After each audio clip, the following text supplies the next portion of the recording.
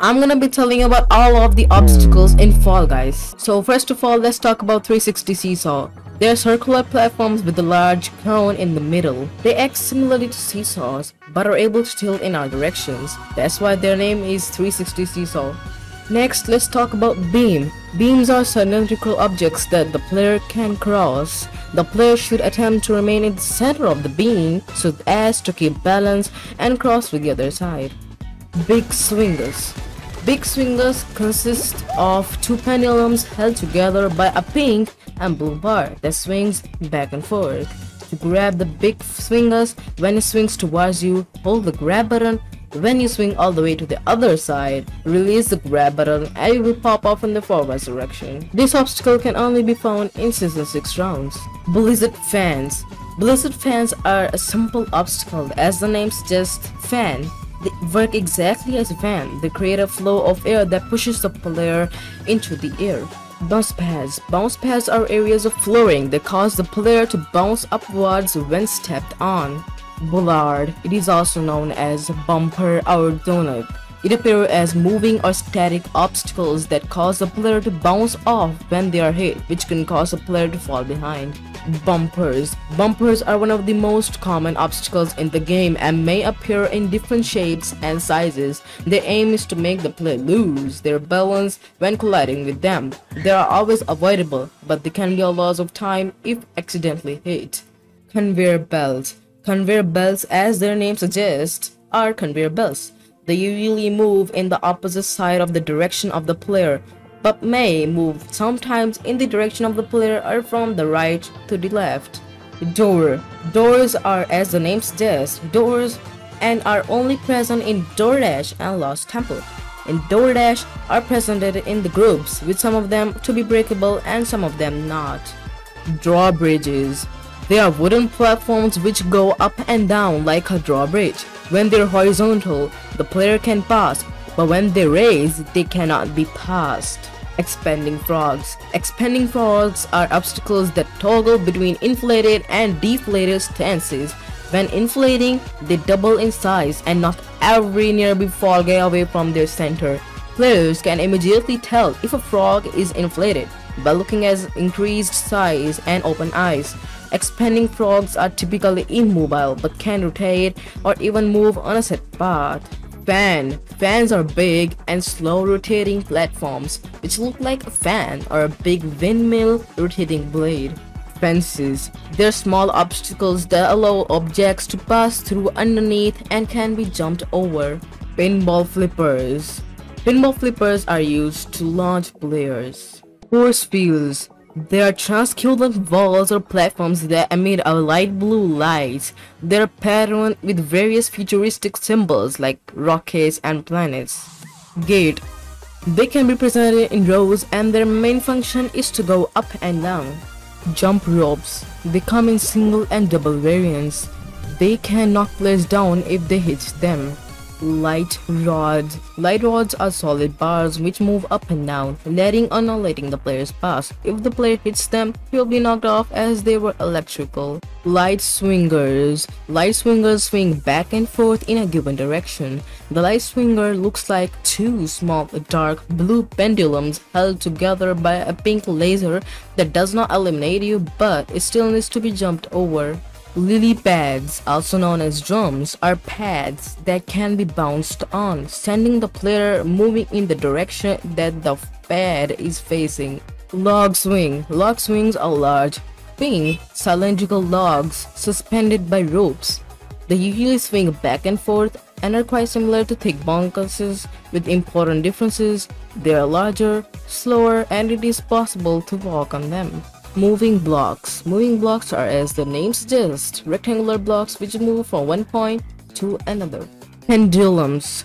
Pendulums are swinging balls, swinging in a direction which can hit the player and throw him away or make him lose his balance. Pivot platforms. Pivot platforms tilt back and forth, similarly to a seesaw. However, the tilting is not controlled by players. Instead, the platforms periodically rotate into one position and then pause in one place before rotating back. Punching glove. Punching gloves are, as the name may suggest, red, big, punching gloves which come out of a box and punch the players aside or upper depending on which direction they face. Their box is green with a red and white texture.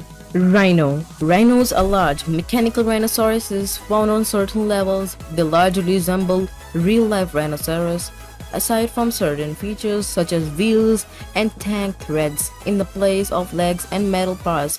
Rhinoceros wander around almost aimlessly, similarly to a pigman, but will from time to time target a specific player and will either charge at them, knocking them away a considerable distance. Ringus Dingus sounds weird, but these are swinging pendulums, but with a different color scheme and design. They swing and possibly hit the players. Rolling projectile and thrown projectile. It is meant everything that is thrown at the player with the intention of making them lose their balance and interrupt their way to the goal. These projectiles can be balls, fruits, or logs and are thrown with a different speed depending on the game. Rotating beam. Rotating beams are colored beams which, with the central burn, rotate in a certain direction. Their hit can launch the player far away. Rotating hammer. Rotating hammers are, as the name suggests, static pink rotating hammers. Depending upon the size, when they hit the player, they can cause him to lose his balance or to fly away. Rotating wall. Rotating walls are constantly spinning walls with two holes. Seesaw. Seesaws are colored platforms which act like seesaws. Depending on where and how heavy the weight is, they tilt either right or left. They are the main challenge of the game Seesaw, which is named after them. Slime slide. Slime slides are blue and orange tubes with slime covering its interior. They usually can be reached by going through an entrance shaped like a face with angry eyes and an open mouth. Players can jump into slime slides to gain a boost in speed but may also slow down if they can't stick to their winning path. Flippers. Flippers are square panels which, when the players get on them, flip them in a certain direction. Speed bump. Speed bumps are short, colorful bumps with patterns drawn on them. They're found on the ground and slow player movement somewhat. Speed ring. Speed rings are golden gateway looking rings, many of which are attached to the ground. They provide players who walk through them with a temporary speed boost. Spike log. Spike logs are large static cylinders crossed by moving spikes. So far, these obstacles are only present in Night Fever. Spinning blade. Spinning blades are pink and fast rotating blades only featured in the game Whirligig. Spinning plate. Spinning plates are round platforms that constantly rotate in a certain direction, indicated by the arrows in their texture. In its center, there's usually a spinning pink and white ball, which is useless for the gameplay. Swinging X. Differently from pendulums, they do a complete loop and don't just swing from the right to the left. Thicc Bonkus. Thicc Bonkuses are really giant swinging spiny cylinders which overwhelm every player who passes. Due to their size, they swing quite slow, so the player has time to pass before they come back.